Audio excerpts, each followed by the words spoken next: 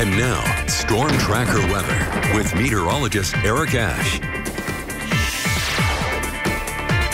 Starting with the winds, what we're expecting high winds today and into the night, into tomorrow as well. 6 to 46 miles per hour is what we're looking at for today. Now we're looking at a snow rain mix. We're having a spring snow system for the next couple of days in May. It doesn't happen too often. It's happened about a handful of times in the past 25 years. So here is another one. Pocatello's high temperature will be 51 degrees. Idaho Falls 54. So the lower half of the 50s are the highs for the Snake River Plain. Southeast Highlands more so in the 40s here, and winds will get up to 42 miles per hour. Central Mountains temperatures will be in the 40s and 50s, getting up to 31 miles per hour. And then for the Eastern Highlands, a snow rain mix, 30 miles per hour, and temperatures will get up into the 40s, except for Yellowstone, still struggling to get out of the 30s for highs. A high of 36 degrees today for Yellowstone. Tonight, overnight hours, Snake River Plain staying with strong winds up to 40 miles per hour. Pocatello will get down to 34 degrees along with Idaho Falls, and then 32 degrees, the freezing point for Blackfoot, Rexburg, and St. Anthony. For the Southeast Highlands, also getting up to 40 miles per hour. Temperatures will be at freezing and below, except for Preston right there at freezing at 33 degrees. And then for the Central Mountains, all will be below freezing. Chalice at 31, Arco at 27, Stanley at 19 degrees.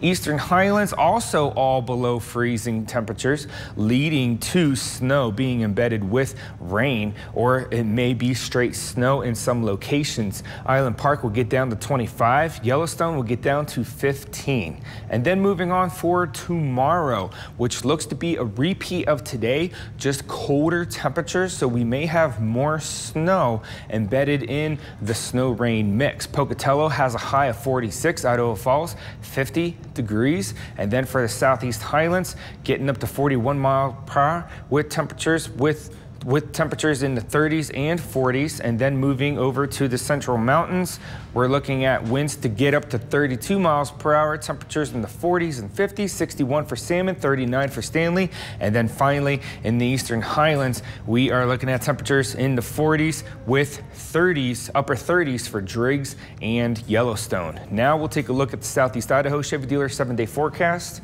Will be windy for the next couple of days.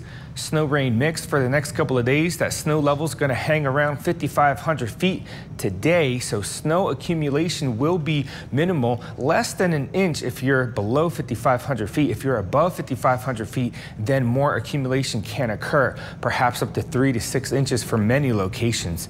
51 is the high for Pocatello for today, and then for Blackfoot, a high temperature of 52. Tomorrow, a high of 47, so trending downwards, and then finally back up into the 60s for the last half of the forecast period. For Idaho Falls, today 54, tomorrow 50 degrees, and then back up to 51 and into the 60s again for the later part of the forecast period. Central Mountains 50 degrees is the high for today, and then for the Teton area, Eastern Highlands, a high of 41. Back to you, Deanne. Thank you.